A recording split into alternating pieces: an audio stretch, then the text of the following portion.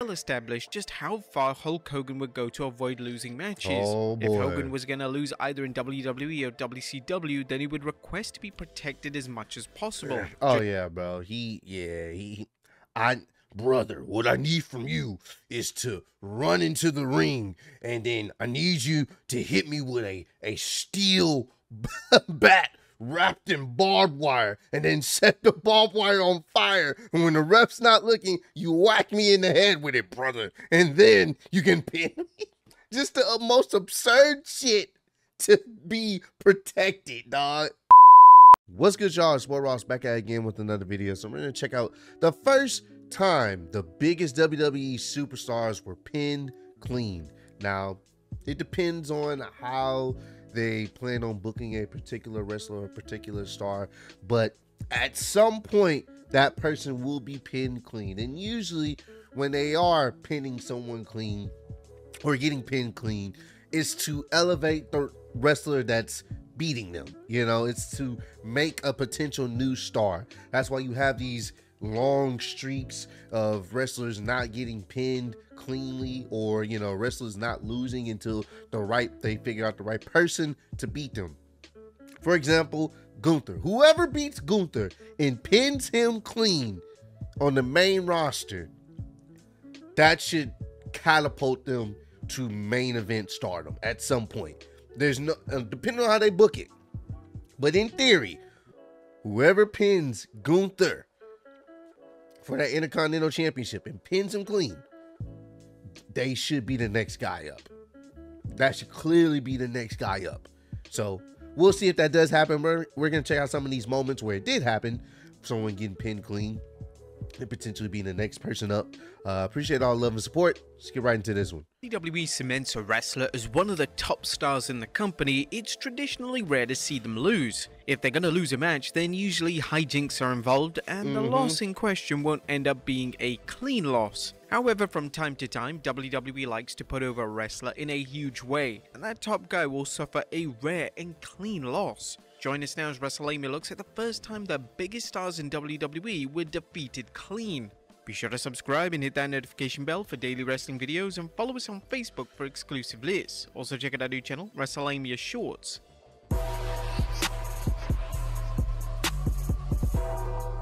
The Big Show. WWE signing Paul White, aka Big Show, in early 1999 was a huge deal for WWE. Big Show had an incredibly successful run in WCW, and now WWE had one of WCW's top stars on their roster. Big Show's initial presentation was solid, as he looked to be cemented as an instant main eventer in a feud with Stone Cold Steve Austin. Big Show's first loss came relatively quickly, as he would lose to Austin on Raw just a few short weeks into his WWE run. But thankfully, they would protect Big Show in the loss, as Austin required the assistance of a chair. Big Show's first actual clean pinfall loss came at a live event against The Undertaker in the summer of 1999. In relation to his first clean pinfall loss on WWE TV or pay-per-view, then technically it would be at the Rebellion pay-per-view in 1999. Big Show was wrestling Kane in an ODQ match, and he introduced a chair into the match. Kane would kick the chair into Big Show's face and proceeded to body slam the 7-footer for the victory. Randy Orton. Randy Orton surprisingly wasn't given the push of a lifetime upon his WWE debut in 2002, and it didn't take long for the young star to lose clean. In May of 2002, Orton would lose clean on SmackDown in a featured match against Test. It was only in 2003 when Orton joined Evolution when WWE would start to protect him in matches. Nevertheless, Orton has never had an issue with putting over talent in a clean and convincing manner, and Orton has a reputation, especially in recent years, of being completely selfless. Edge. A WWE Hall of Famer, Edge suffered his first notable loss at the Breakdown pay-per-view in a match against Owen Hart. However, this was the infamous match which saw Christian debut and distract Edge, so this couldn't be considered as a completely clean pinfall loss. Edge's first pinfall loss came in early 99 when Triple H randomly defeated him on Raw with a pedigree. Batista. When it comes to the animal Batista, during his Decon Batista days, WWE tried to protect him as much as humanly possible, and he seemed to never lose clean. When he joined forces with Triple H and Ric Flair, live reports indicate that Batista and the Game lost a number of live event matches against Rob Van Dam and Scott Steiner. However, footage of these matches doesn't exist, and fan reports are very limited. Yeah, back then, them live show events, you didn't really see too much footage of it that much. You see more of it now. You'll definitely see more of it now, but back then, the live show footage you didn't really see. So that could be true where they did lose more on the live shows probably, but either the people that remember it, maybe, you know what I'm saying, haven't came out and said anything about it, or you don't really see footage of it that much. So it's often claimed that Batista lost clean for the first time in late 2003 when he was pinned by the legendary Shawn Michaels at the Armageddon pay-per-view. Interestingly, this doesn't count as a clean win, as subsequent replays highlighted that Batista's shoulders were off the mat and the referee shouldn't have counted 1, 2, 3. Batista's first truly clean loss came in February 2004 when Batista lost to Chris Benoit on Raw. Batista tapped out to the crossface and it was presented as a significant moment that Benoit had made the animal tap out. Kane. Yeah, that's a crazy moment because they were really pushing Batista as the next guy. So for him to tap out that way, it lets you know what they were trying to do with Chris Benoit as well to elevate him as well. So for the first few months of Kane's run as the demonic character in WWE, he was given win after win. Yeah. His first major pinfall loss was against his own brother, The Undertaker. Kane would finally be handed a clean loss when he faced the Dead Man at WrestleMania 14 in arguably one of the best matches of Kane's career. Even though he lost clean in the aforementioned match, WWE went the extra mile to protect Kane as it took multiple tombstones to put Kane away for good. I think it was like 3 tombstones. It took like 3 tombstones to put him away. And he still was able to walk away afterwards. So it's still, yes, he lost, but he still looked like this dude is a monster. It took everything for The Undertaker to beat him. Taker would even hook the leg of his brother to stop him kicking out, as opposed to using his traditional tombstone pin combo. Shawn Michaels. Even though Shawn Michaels lost clean a number of times as part of the Rockers, his first documented clean loss in a singles match came in 1988 during the King of the Ring tournament in a match against Ron Bass. While losing to Bass is a rather underwhelming first major loss for HBK, this loss luckily wouldn't be televised, as a King of the Ring event didn't become a pay-per-view fixture until the early 90s. Bobby Lashley. Upon arriving on the main roster in 2005, it was apparent that... Bro, when you got someone trying to choke you out and you're doing push-ups as they're trying to choke you out, that should let you know you shouldn't be in the ring with them. Bobby Lashley would be a main event star. WWE would protect Lashley throughout 2006 and into 2007, and most of his losses came due to outside interference and cheating. Lashley would infamously lose to Vince McMahon in an ODQ match, but this featured interference from Umaga. A similar circumstance happened at Backlash when Lashley was defeated by Umaga, Vince McMahon, and Shane McMahon in a 3-on-1 handicap match. Yeah, bro. If the odds was against this nigga, you got Vince with the do-rag on, you got Umaga and Shane with the shenanigans. What is he to do? So in theory, this was a clean loss, as neither Umaga or McMahon's cheated to win. Lashley would also be pinned a few weeks later. They didn't cheat to win, but it's a 3-on-1. Yes, it's a clean loss because the stipulations is a 3-on-1, but it's a 3-on-1. Like, it's one of those, like, yeah, he lost, but he should lose. It's 3-on-1. By Shane McMahon of all people. Lashley would team with John Cena to take on Umaga, the Great Khali, and Shane, and Lashley was legitimately defeated clean thanks to a Shane McMahon top rope elbow.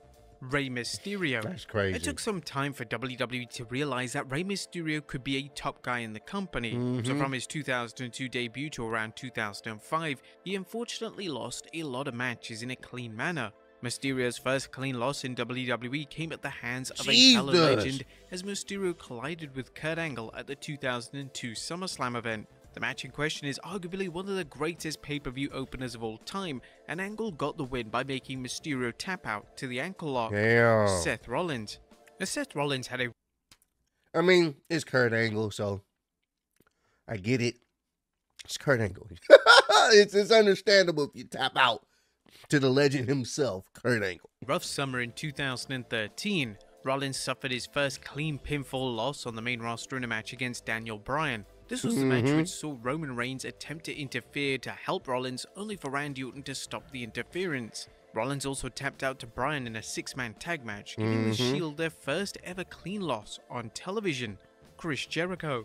It's a common misconception that Chris Jericho was pushed to the moon when he signed for WWE in '99. Jericho, mainly due to being a former WCW star, had to work his way up the card, which thankfully Jericho eventually managed to do. His first clean loss in the company would come at the hands of his future arch-rival The Rock. The two would collide at a live event at Madison Square Garden, and The Rock secured the clean pinfall win. In terms of clean losses seen on TV or pay-per-view, Jericho's first 100% clean loss came at WrestleMania 16. Jericho took on Kurt Angle and Chris Benoit in a 2-fall triple threat match for the Intercontinental and European titles. In the first fall, Benoit performed a trademark diving headbutt on Jericho for the clean win and to secure the Intercontinental title.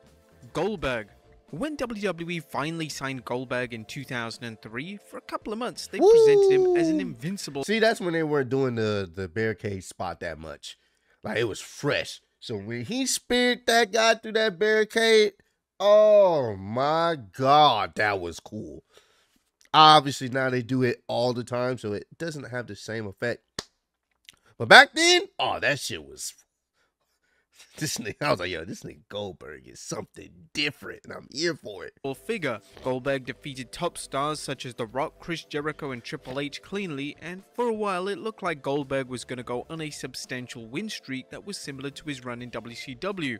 Fans like to claim that Goldberg's first clean loss either came during the SummerSlam 2003 Elimination Chamber or during his feud with Evolution when Goldberg took on Triple H, Batista, and Randy Orton in a handicap match on Raw. In terms of the SummerSlam match, Goldberg was heavily protected in the match. Yeah, he was. Triple H needed help from a trusted sledgehammer. Yeah. In relation to the handicap match, Goldberg wasn't able to overcome the stacked odds and Triple H pinned Goldberg for the 1-2-3. However, despite the match being a handicap match, this wasn't a clean loss as Ric Flair interfered during the match just as it looked like Goldberg was going to take the W. Goldberg's first clean loss in WWE actually came in 2017 when he was defeated by Brock Lesnar at WrestleMania 33. Yeah, when you really think about it, yeah, that definitely makes sense. He was defeated clean.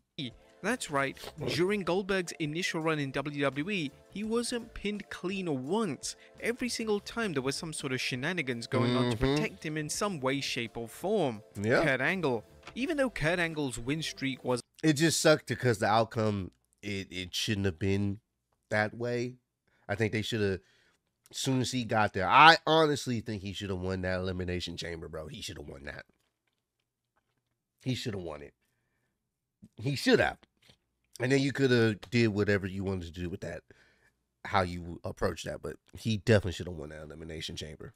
Wasn't the longest, it was presented as a big deal on WWE television. Therefore, when Angle eventually lost clean, it was a noteworthy moment within the realms of the Attitude Era. Angle would lose his streak to Taz at the 2000 Royal Rumble in one of the most iconic debut matches imaginable. Taz would choke out Angle in a matter of minutes, and it was the perfect debut for Taz, and it helped enhance Angle's villainous persona. But this didn't mark the end of Angle's push, as it was signaled that WWE were planning on moving Angle up the card, as in the subsequent months, Angle would capture the European and Intercontinental title, and before the year was out, he would be the reigning WWE Champion. Ronda Rousey.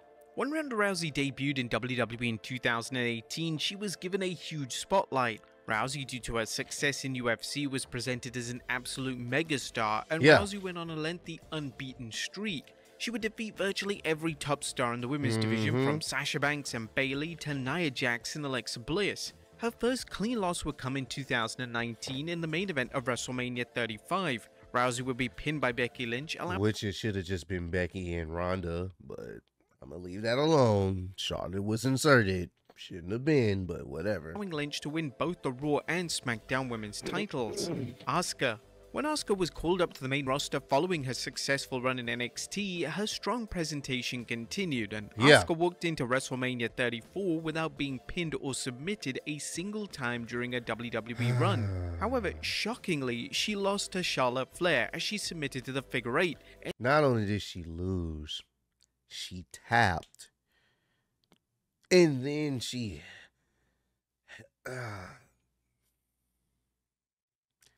Look at this. You see this image. Why you got her holding her hand up? That's still one of the biggest blunders WWE has ever done. Asuka should not have lost. She should not have tapped. And she shouldn't have been in this situation to be holding up Charlotte's hand. You could have had Charlotte get her get back at some point. But come on, bro. Ending a streak at 914 days. That's annoying. This booking decision received widespread criticism as the majority of fans questioned if Flair needed to receive this huge honor. She didn't. Flair is Flair. You give that to somebody else that could be elevated from that. It's Flair. We know who she is. She's already solidified. She didn't need this win. I stand on that. I will always stand on that. She didn't need this win. There was a common consensus that Asuka shouldn't have lost. Facts. The Ultimate Warrior. Jesus. The Ultimate Warrior was given one of the strongest pushes imaginable. Warrior was booked like he was completely invincible, and it seemed like for the longest time that the WWE had no plans for Warrior to lose to anyone, no matter their star power. However, at a rare house show match between Warrior and Andre the Giant, Andre pinned him clean. It was rumored that Andre got completely sick of Warrior being stiff and decided to legitimately sit on Warrior to end the match. Footage of the match is limited, but low quality footage does thankfully exist. In relation to TV matches, if Warrior Hey man, I'm tired of you being stiff. I'm gonna just sit on you. You can't get up now. What you gonna do? was ever booked to lose on TV or pay-per-view, he would be heavily protected. The finish 99% of the time wouldn't be clean. John Cena. When it comes to John Cena, he lost clean on several occasions before he became the top guy in WWE. Yeah. But when Cena became the face of the company, clean losses were few and far between. Super Cena rare. ascended to the top of WWE at WrestleMania 21, and the first time that Cena would lose clean following the event was in October of 2005. Cena would team with Shawn Michaels in the Big Show to take on Kurt Angle, Carlito, and Edge. Cena would suffer a rare pinfall loss as Angle countered Cena's own attempt at an ankle lock into a pinning combination for the win. This helped take the feud between the two to the next level. And if anyone was going to defeat Cena clean, then someone as legitimately credible as Angle receiving the honor was the right call. Brock Lesnar. Brock Lesnar had an unprecedented rookie year in 2002. He won the King of the Ring and defeated The Rock in the main event of SummerSlam to become the WWE Champion. Lesnar was labeled as the next big thing, and although Lesnar would eventually drop the title to Big Show at Survivor Series, this wouldn't be a clean loss for Lesnar. This was the infamous match in which Paul Heyman turned on Lesnar and allowed the Big Show to get the win and capture the WWE title. Lesnar's first genuine clean loss came in 2003, and it came at the hands of the aforementioned Big Show. Big Show teamed with Shelton Benjamin and Charlie Haas to take on Lesnar in a handicap Falls Count Anywhere match, and Big Show got the win when he chokeslammed Lesnar through the announce table. Due to the match being a no DQ Falls Count Anywhere matchup, this counted as a completely clean loss for Lesnar.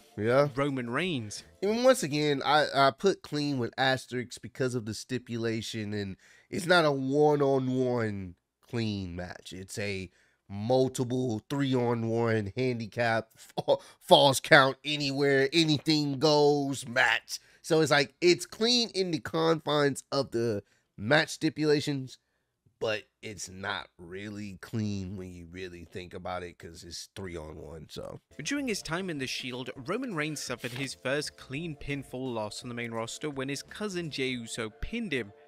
And it's come full circle. That's what makes that so even.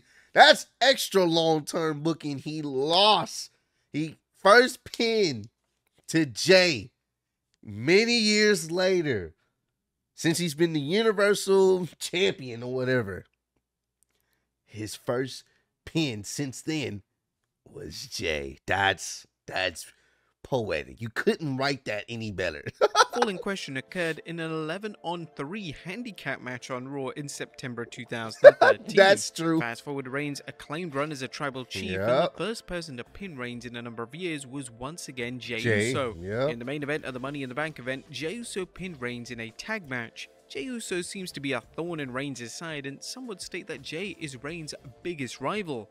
The Undertaker. Potentially, yeah. Defeating The Undertaker clean is only an honor that's been bestowed upon a select few wrestlers in WWE. The first time The Undertaker lost in a clean manner was against the Ultimate Warrior, but this was a body bag match, meaning that the dead man wasn't pinned. The Warrior video reportedly game pinned the Dead Man recreation. clean at a live event in the summer of '91, but footage and live reports of the aforementioned loss is very hard to come by. Some fans like to claim that Hulk Hogan recapturing the WWE title from the Dead Man at Tuesday in Texas counts as a clean win, but the match featured interference and Hogan used the contents of the urn to blind the Dead Man in the match. The Dead Man would surprisingly lose clean to Macho Man Randy Savage during a number of house shows in '91, and it was believed at the time that Savage was a last-minute replacement for the Ultimate Warrior. While Savage was the first confirmed person to defeat the Dead Man clean, footage of these matches is hard to find, which is disappointing as the match is a certified dream match. The Dead Man would go on to lose clean to a number of wrestlers over the years, including the likes of Stone Cold, Triple H, Brock Lesnar, and even Vladimir Kozlov. Yeah. Stone Cold Steve That Austin. happened. When Stone That Cold was a Steve thing. Austin signed for WWE, he was initially portraying a character known as the Ringmaster. Austin's first feud as the character was with Savio Vega. Vega was also responsible for handling Austin his first clean loss in WWE, as Vega, who was portraying the Caribbean Kid persona, defeated Austin with a small package on Superstars in April of 1996. Triple H. Upon taking on the gimmick of the Blue Blood Hunter Hearst Helmsley, it didn't take long for the future WWE executive to lose in a clean manner. At the In Your House 3 event, the game lost to Fatu aka Rikishi in a dark match. In terms of TV losses, the game lost for the first time in a clean capacity in a featured match against Bret Hart. The match took place during the road to WrestleMania 12 and it saw the game tap out to the devastating sharpshooter, Hulk Hogan. It's well established just how far Hulk Hogan would go to avoid losing matches. If Hogan was going to lose either in WWE or WCW, then he would request to be protected as much as possible. Oh yeah, bro. Brother, what I need from you is to run into the ring, and then I need you to hit me with a steel bat wrapped in barbed wire, and then set the barbed wire on fire. And when the ref's not looking, you whack me in the head with it, brother. And then you can pin me. Just the most absurd shit to be protected, dog.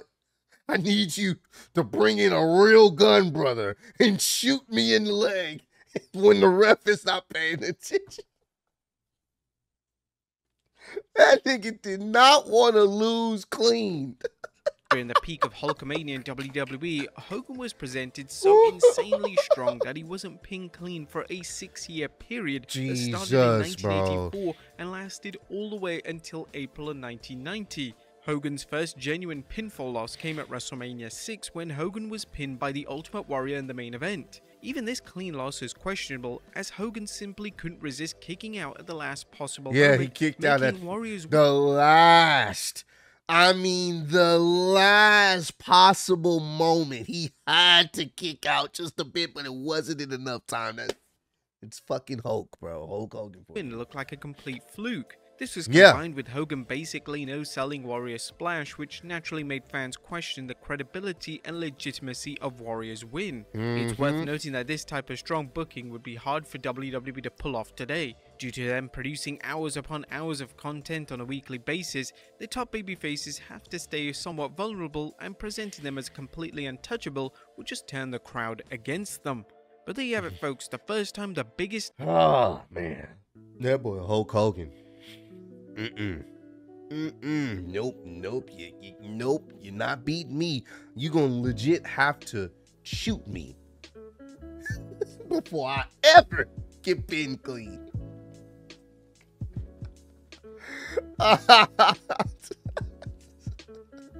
Comment down below.